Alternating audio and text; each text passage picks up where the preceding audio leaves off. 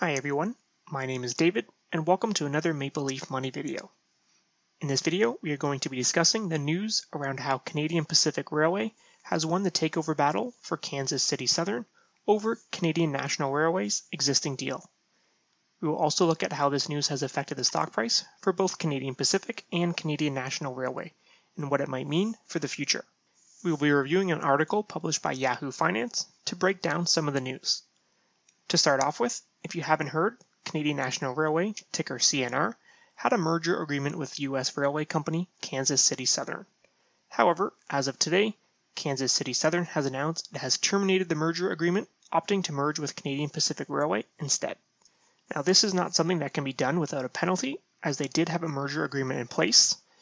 Therefore, Kansas City Southern will have to pay Canadian National Railway $1.4 billion in termination fees as a result of a failed agreement.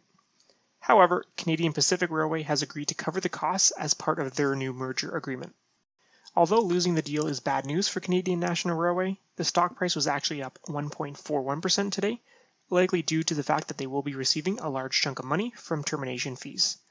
However, there is bad news for Canadian National Railway's board of directors and senior leadership, as one of its biggest shareholders, which is a UK-based hedge fund, is calling for the CEO and several board members to be replaced because of this decision.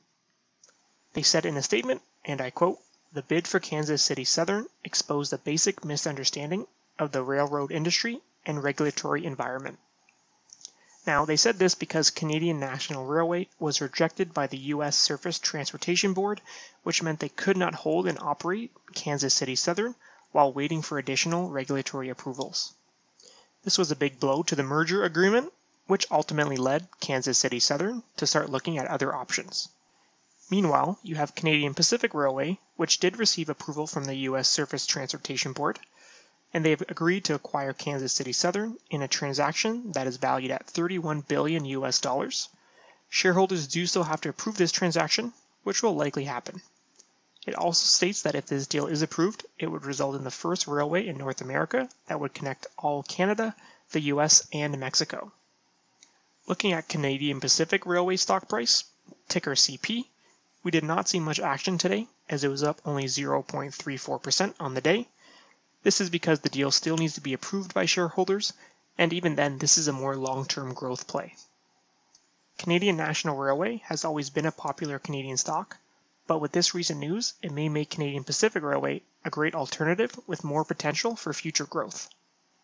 Let me know in the comments below if this news changes your opinion at all for either company, and or if it makes you reconsider which company you want to invest into.